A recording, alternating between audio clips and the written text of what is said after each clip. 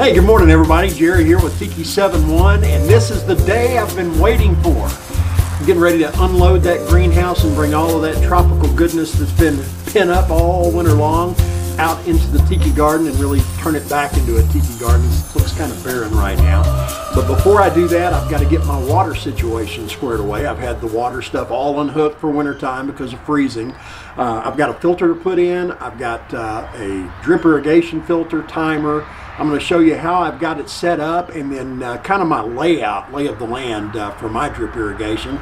Maybe give you some ideas for your garden. That way you can kind of make it automatic and hands-free and free up a lot of time for you. So let's get to it. So let me give you the 10,000 foot overview of how this thing's going to work here. Right here I've got a line that runs out to the greenhouse. I have heat tape around it and PEX tubing and insulation. That way I have water out to the greenhouse. It comes around and then goes in the ground.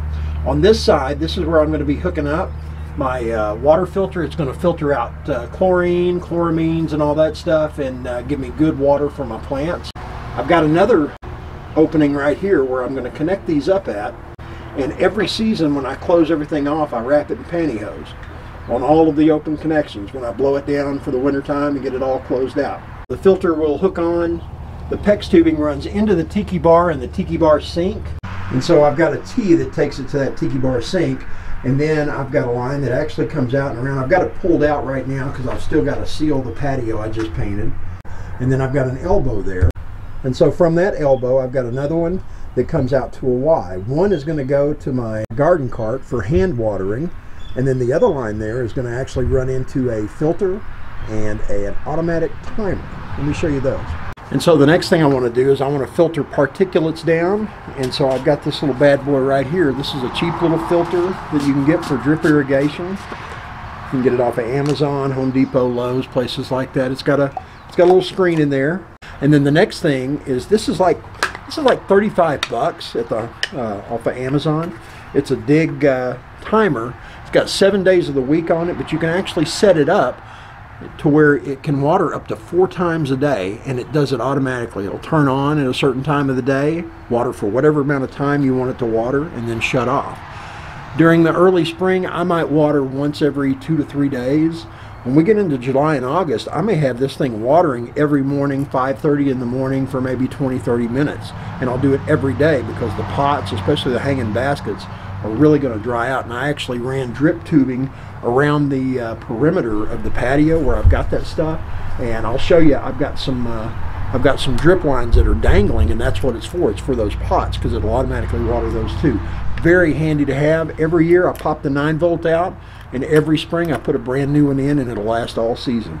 Can't beat that with a stingy stick. And so you can see right here, this is where my filter will go on, and then the timer, and then I'm actually going to hook in. This is the black 1-inch drip tube line. You can buy this in rolls of 100 feet, and it's pretty doggone cheap, and so you can supply your entire yard with it, and then you just punch in right there.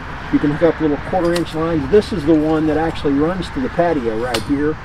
And so all around the garden I have got the 1-inch drip tube line, and then smaller tube lines coming out to feed pots and garden areas there.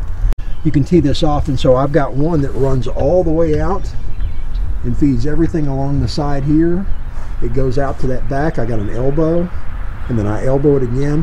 Where I teed it off at the pool, I actually run it right along the back side here.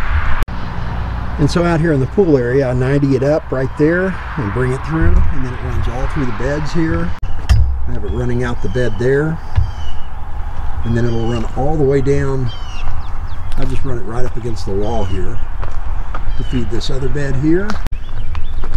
Put a T in right there, and I bring it to this bed. Oh my gosh, that thing has gone from that to that in about 2 weeks. Got some hostas that are over here lying in the shade. Squirrel! Let's get to hooking it up. One of the things that I will do is I will clean off the old pipe thread here, tape, and I actually highly recommend using using plumber's tape. Now this is the professional grade stuff. It costs a little bit more, but I don't want leaks. I don't want to be at work and have this thing have the leak or the seal fail. And so I use the high dollar stuff. That way I don't have leaks in my lines and even in my my sprayers, my hand sprayers and all that. I'll use this stuff on that. That way I'm assured of a really good connection. And like my daddy always taught me, when you use pipe thread, what you want to do is you want to imagine in your head when you're tightening it up, it's righty-tighty. So you're going to be tightening the filter to the right, and you want the pipe thread to go the exact same direction. When it comes to the flow of the filter, do pay attention to the arrow. The water's going that way. We want this to, you know, obviously. And another word of caution here. This is plastic. Do not cross thread this because it's plastic. It will tear up real easy. I don't want to mad dog this at this point. We're going to take it nice and gentle. Now I'm going to seal up these threads with the plumber's tape. Yeah, this has got me sure hoping Amazon doesn't change the size of these filters because I got that thing secured in there. But I think we're good to go here.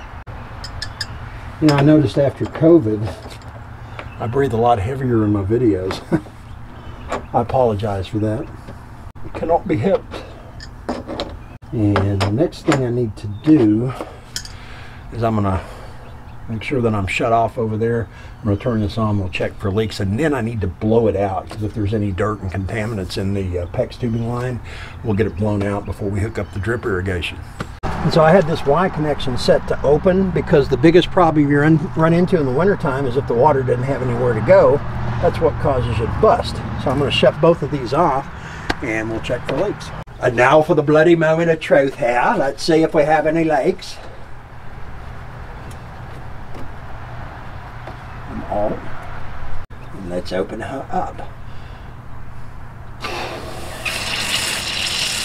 I got a leak there, so I'm going to fix that now. The other thing we're going to want to do, once we do get her opened up, is make sure we get all the charcoal blown out, because there's going to be some dark liquid. That's just the charcoal filtering. So it's time to tighten up a little here. I feel like I'm on a sub trying to stop a leak here. Submarine. I've got a little gasket right here. It's around the around that deal. And it needs to be down a little bit further, so I'm going to push that down. Okay, let's try again here. Fingers crossed. Here we go. Please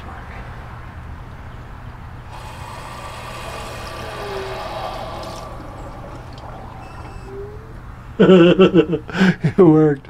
Yay. No leaks. Okay. Let's go blow it out on the other side now. Woo! There she goes.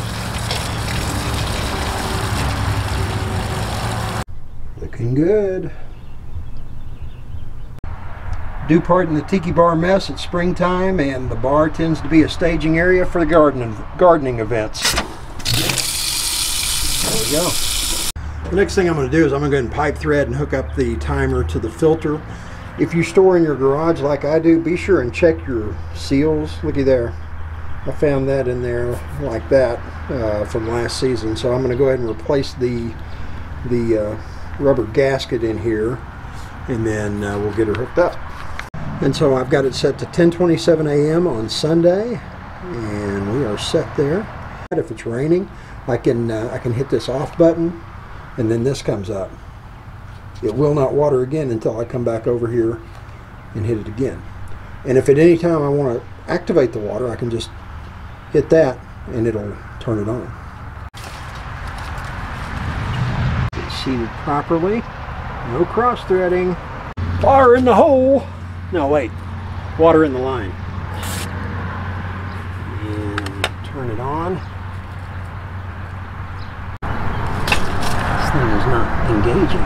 I just realized my mechanism inside here, I guess it froze in the garage, and maybe there was a little bit of water in it, and she's not working anymore, so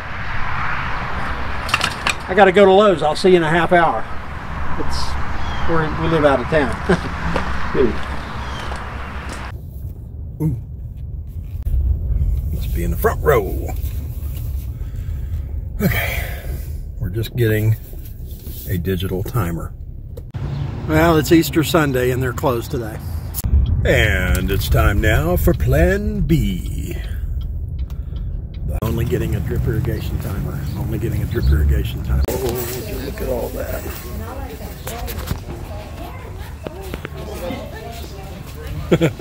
I get so tickled at their majesty palms. Look at those little things. I've had mine grown for 3 or 4 years. They look a little bit different.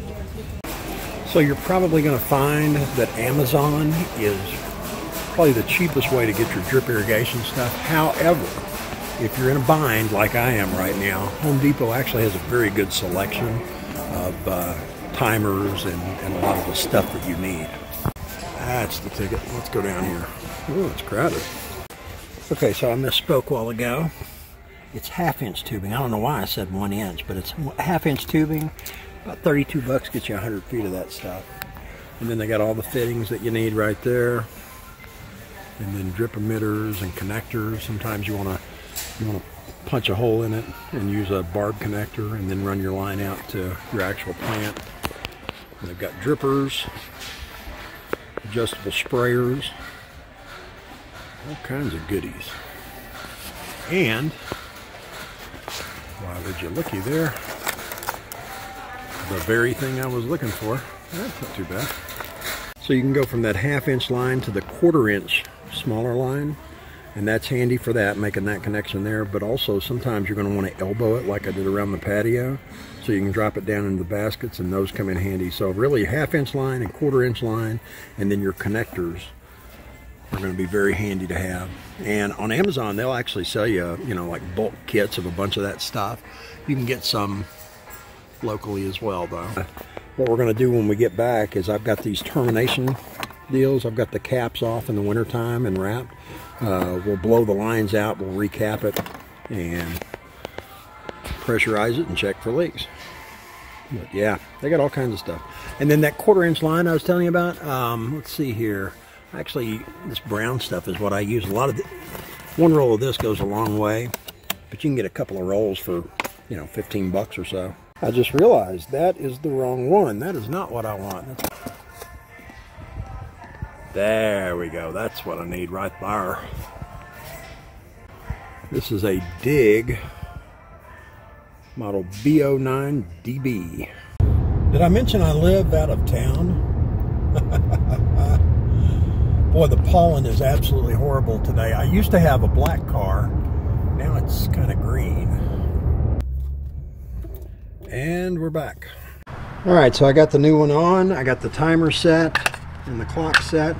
Oh yeah, it's 12:15 now, a little bit later. Let's get her on. So now, if all works well, we will be leak-free and be blowing these lines out. Turn it on. Off she goes. I got no leaks. Let's go check the end of the line. So like I said earlier, I've got 3 lines that terminate at dead ends for these caps. And let's get this thing off of here. Got nice clear water flowing through, so I'm going to cap this one. And